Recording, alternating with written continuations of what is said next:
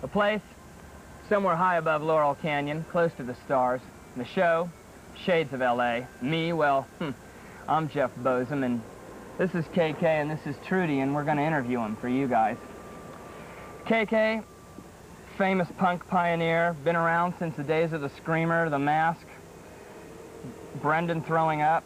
Trudie, Carmen Miranda of the Bubblicious set, high priestess of the underground fashion cultist movement. Both of you now are actively involved in a new funk kingpin club. You always laugh like that, Trudie. This is serious TV. Called The Radio.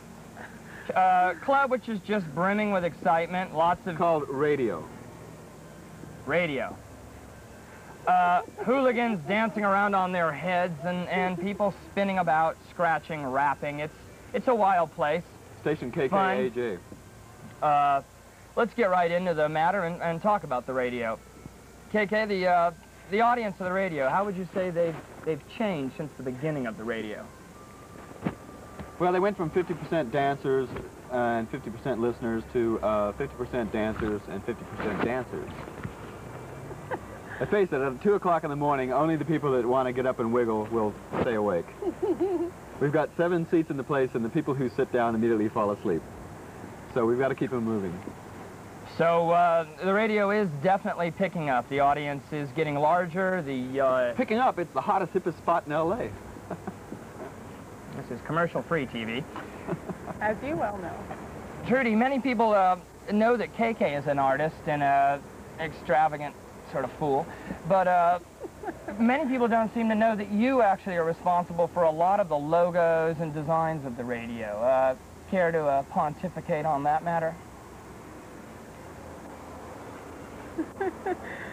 Jeff, how does a car know when to turn? What's the difference between a duck? Now, this is no fair. I'm asking the question. You guys are answering. Trudie knows. Trudie, what is the difference between a duck? I think one of both its feet are the same. Thank you, Trudie. Thank you, KK. You're welcome. This has been another in-depth interview. Jeffrey Blonde Bozem, idol, saying good night, and hope you keep watching the show. And remember, keep buying those screenplays of mine, and tell them if you like this show, you know, who you like. You got any cheap come-on lines to sell? Well, there was a story about my Mexican uncle.